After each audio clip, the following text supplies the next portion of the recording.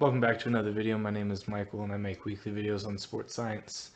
In today's video, we're looking at how we can import data into Power BI, manage relationships between different workbooks, and create quick measures to create a correlation coefficient using metrics between our workbooks.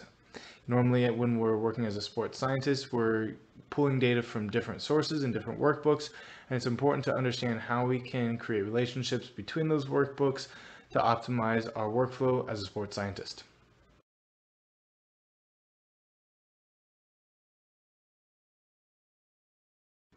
So this is going to be a 4-part video series. Our first video was on building dynamic images. Today's video is going to be on managing relationships and using quick measures. Our next video will be on building the visualizations that we see in this dashboard here.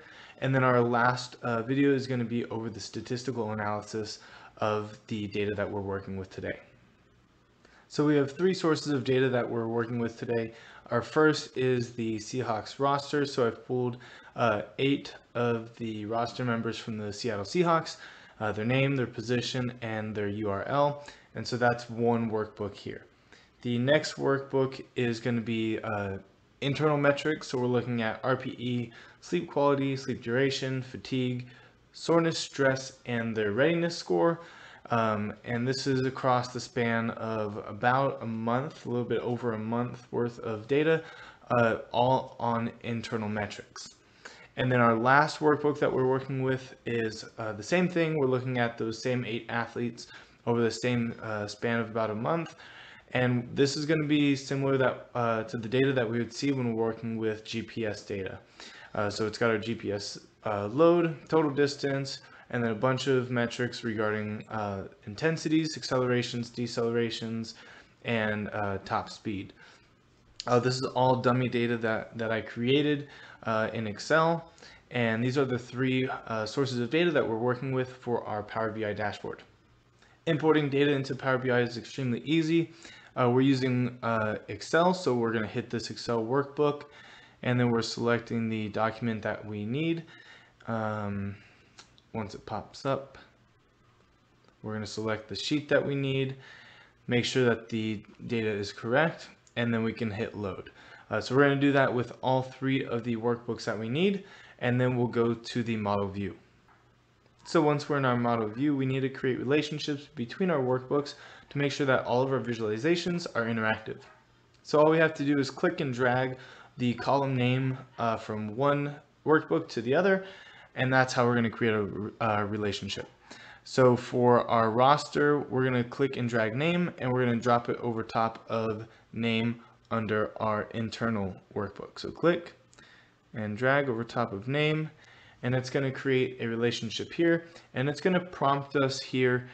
If it doesn't prompt us, what we can do is we can hit right click and hit properties, and then we want to make sure that we have a many-to-many relationship, because that way it's matching all of the internal to the roster. So we'll switch this from many to one to many to many, and we'll hit OK here. And now we've created that relationship between our roster data frame and our internal metrics data frame. That way all of our visualizations will be interactive with each other. To create a correlation coefficient between 2 metrics that are on different workbooks, we're going to go to our data view, and we're going to select the quick measure tab, and under select a calculation, we're going to scroll towards the bottom and select correlation coefficient. For the category, we're going to use the date. Under our X metric, we are going to select our RPE from our internal workbook, and we're going to change it from count of RPE to average. And then under our Y measure, it will be our GPS load under our external workbook. And same thing here, we're going to switch it from count to average, and then we'll select add, and it's going to create the DAX.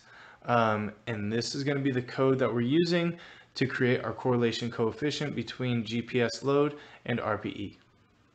In today's video, we looked at how we can import data into Power BI and manage relationships between different workbooks, and use the quick measure tool to create a correlation coefficient between 2 metrics that are in different workbooks. In our next video, we're going to look at how we can create visualizations and best practices for sports scientists when creating those visualizations.